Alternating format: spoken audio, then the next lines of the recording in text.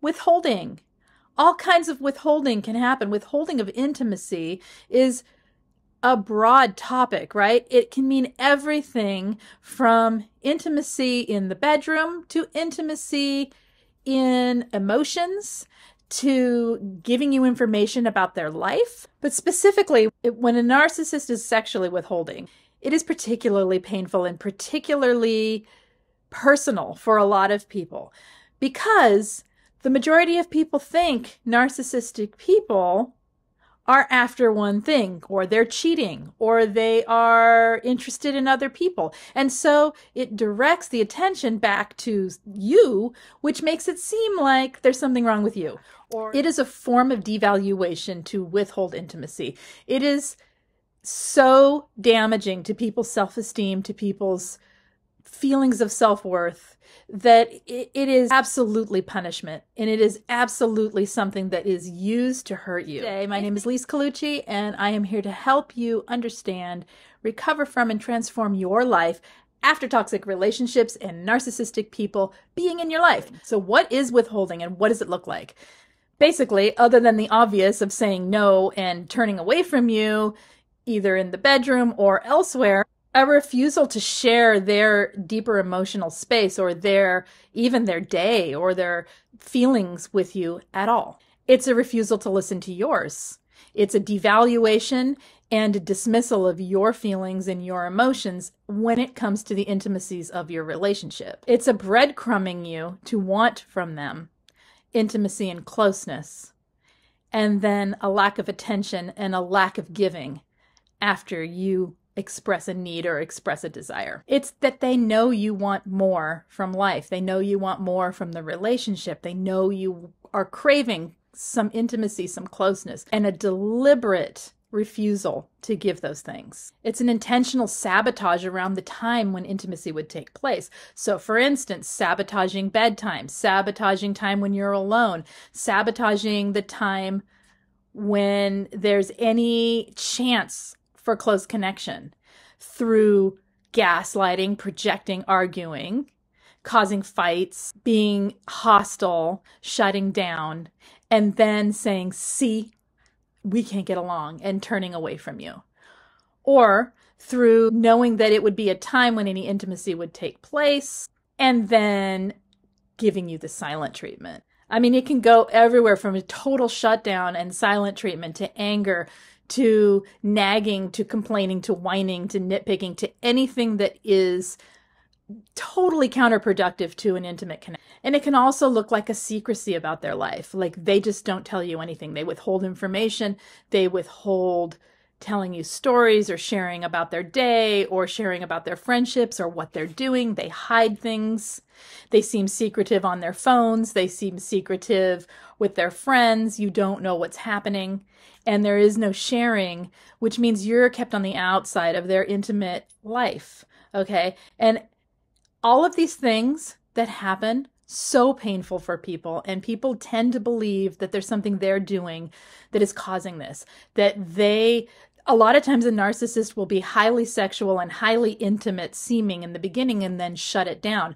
I have heard of this happening like the second people get married or the second a baby is born or this, as soon as the relationship shifts into something deeper and more meaningful, that the narcissist will then shut down and this whole withholding cycle will begin. There are some that withhold from the beginning. There are some that withhold, later. It really depends on the situation and why they're using this manipulation tool. There are many who use this as a power play for hoovering. So at the end of the relationship, then the withholding starts because they're basically in a discard hoover cycle instead of the love bomb and the devalue cycle. And so they'll withhold and maintain this distance and this emotional distance and this physical distance from you and then pull you in with breadcrumbs or actually giving you moments of intimacy and then slam the door again in order to keep you away. So it's part of the love bomb and devalue, but it's really more like a discard hoover even if you're still together. So if you're experiencing this, let me know what you think. You guys, the truth is the narcissist withholds intimacy and withholds sex and withholds the caring and the sharing because they want control. They want power and they want to punish you. Narcissistic people and especially the ones that have a sadistic side. They will use affection and intimacy as a weapon against you. They will weaponize it. They will use it to keep power. In other words, they'll give you little bits of it, like breadcrumbing, maybe, okay? And then they keep you wanting more. And through that, they have control of your emotional well-being. They have control of how you feel about yourself within an intimate relationship, and they have control of the whole situation. All right. Why do they need that control? They need that control to feel good about themselves, to feel powerful, and to support the delusion of grandeur that they have about themselves. They're manipulating you with that tool to keep power in the relationship. So say, let's take a female narcissist and a male survivor. All right, they may withhold intimacy, withhold sex, withhold sharing, whatever it is, closeness, in order to keep you wanting them, in order to dole it out like something they own that they will be giving you if you're good enough. And the thing is, you don't even know what good enough means. You don't know what the playing field is. You're just at the mercy of this toxic person who chooses to give you sex, intimacy, and love when they feel like it.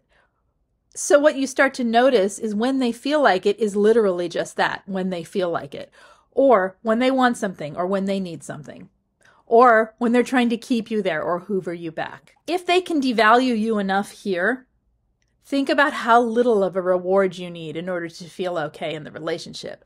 Basically, it's such a powerful place for a narcissistic person to hold all the cards and have all the control, that then in the rest of the relationship, they only have to give you tiny bits of breadcrumbs in order for you to keep seeking more and more from them. They can use it then as a reward, right, for them. If you're giving them the supply that they need exactly as they need it, when they need it, how they need it, then maybe, all right, they can keep it over you as a maybe, so that you are always seeking and always trying to please and appease them. They will cause shame for you and cause feelings of doubt and self-worth plummeting basically to its lowest because of this. If you even ask for intimacy, sex, attention, they can say things to you like you're so needy. Oh my gosh, you always want it.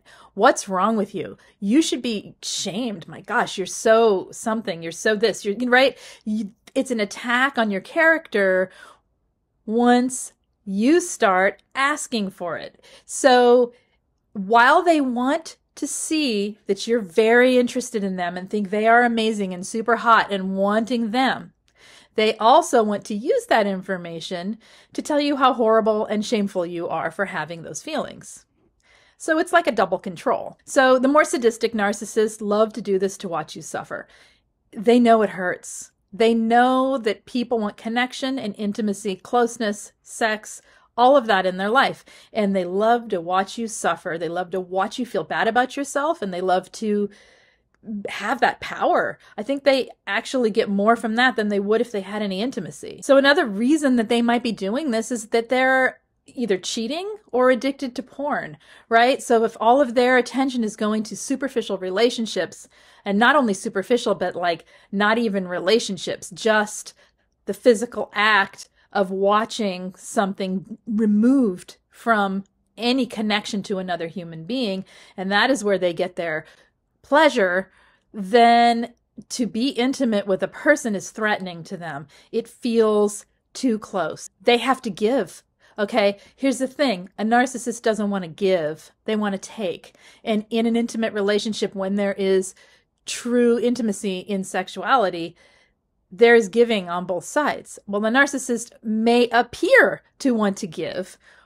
What they're really doing is performing. They're performing for themselves in order to watch themselves do all this giving because they think it looks good on them, right?